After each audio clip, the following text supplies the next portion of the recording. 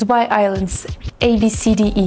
Designed in line with Dubai's 2040 vision, Dubai Islands is an iconic symbol of the idea of living in the future, perfectly in line with Dubai's goal to be the best city in the world for its residents. The Hill, the Dubai-based master developer, has unveiled a new vision for Dubai Islands, which will redefine the concept of waterfront living. It includes 5 islands with total area 3 times bigger than Palm Jumeirah. Dubai Islands have been designed to enhance the well-being and lifestyle of residents and visitors. It's a beautiful group of 5 islands located at the northern part of Dubai, and these islands will contribute an additional 50 kilometers to Dubai's coastline. They will offer beachfront real estate that is a perfect blend of sandy shores, clear waters, and access to a world of amenities, plus 9 marinas. The islands have both residential as well as commercial marinas designed to accommodate all kinds of yachts and ships coming and going from Arabian Gulf. The islands will also accommodate 2 golf courses. And here are the details of 5 islands. 1. Central Island. The Central Island is the first of the islands and the center of life and entertainment. It is designed to meet Dubai's 2025 tourism aspirations of adding up to 20,000 new hotel rooms to the coast. There will be a mix of residential and retail spaces, so the Central Island offers an incredible ambience. A huge mall, upcoming art and culture district, water park, beachfront hotels, and more will make this island one of Dubai's most touristic locations. Island number 2, Shore Island. There will be beachfront resorts and gorgeous villas along the Western Channel. Rixos Residences is the latest launch on this island.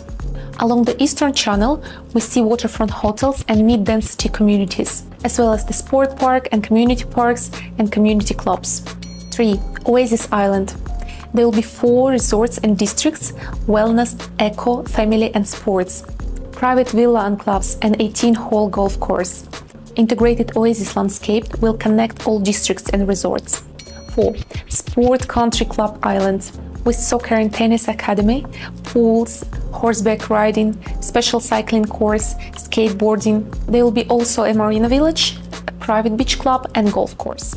5. Elite Island.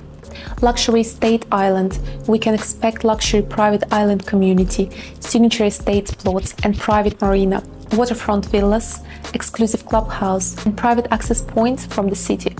Each island will have its own unique offerings with innovative living experience, cultural hubs, sport courts and beach clubs. It's all in one interconnected location within easy access of the city and airport. I have to say, Dubai Islands enjoys the unique geographical advantage. The islands are easily accessible from the mainland via road and sea and within easy reach of Dubai's iconic landmarks, historical sites and popular neighborhoods. The drive to the island is linked by the beautiful new Infinity Bridge that links the island to the city. Connectivity within the islands is just as easy, with seamless travel between each island through well-connected bridges and great waterfront access for cruises and water transportation. In my opinion, this will be the main advantages of Dubai Islands that may favor capital appreciation in the long run. 1. Dubai Islands will be home to over 80 resorts and hotels, including luxury and wellness resorts, boutique, family and eco hotels, supporting Dubai's ambition to boost tourism and hospitality sector by increasing the number of hotel keys. 2. Nature. Not only 20 kilometers of beaches, including a blue flag certified beach, but there will be approximately 2 square kilometers of parks and open spaces, as well as premium golf courses overlooking the Arabian Gulf. 3. A well-connected network of marinas and pathways for water and road transportation, walking and biking, all to support Dubai's 2040 urban master plan in developing vibrant and healthy communities. Contact me to make an informed decision when buying off-plan in Dubai.